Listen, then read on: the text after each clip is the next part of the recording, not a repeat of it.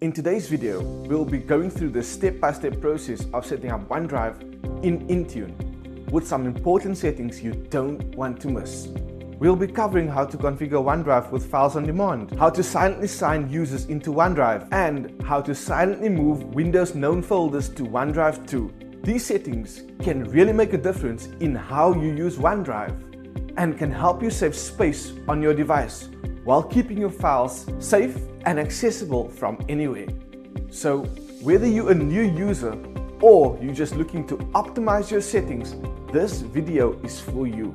Let's get started and dive into how to configure OneDrive with these important settings.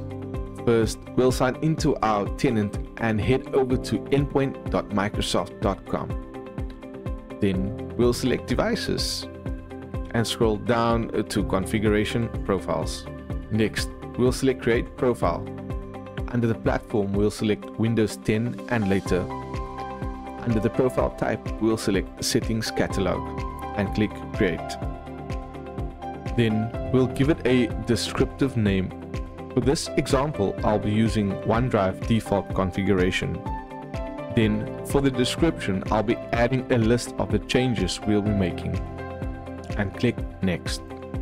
Then we'll select Add Settings, search for OneDrive, and then select OneDrive. Then under the Settings category, scroll to the end and select the following settings. First, we'll select Use Files on Demand.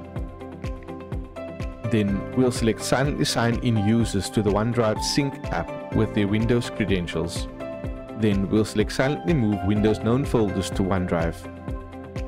Next, we'll select Require users to confirm large delete operations. And finally, prompt users when they delete multiple OneDrive files on their local computer. Then we'll activate and configure the settings we've just enabled. First, we'll enable prompt users when they delete multiple OneDrive files on their local computers. Then we'll enable require users to confirm large delete operations. Next, we'll select silently move Windows known folders to OneDrive and enable the desktop, documents and pictures. Add our tenant ID. Then we'll enable silently sign in users to the OneDrive Sync app with the Windows credentials and enable Use OneDrive Files on Demand and click Next. Under Scope Tags, we'll click Next. Then you can apply this configuration profile to a specified group, add it to all users, or add it to all devices. For this example, I'll be adding the demo group I previously created and click Next. Then review the configuration settings, assignments, and policies and click Create.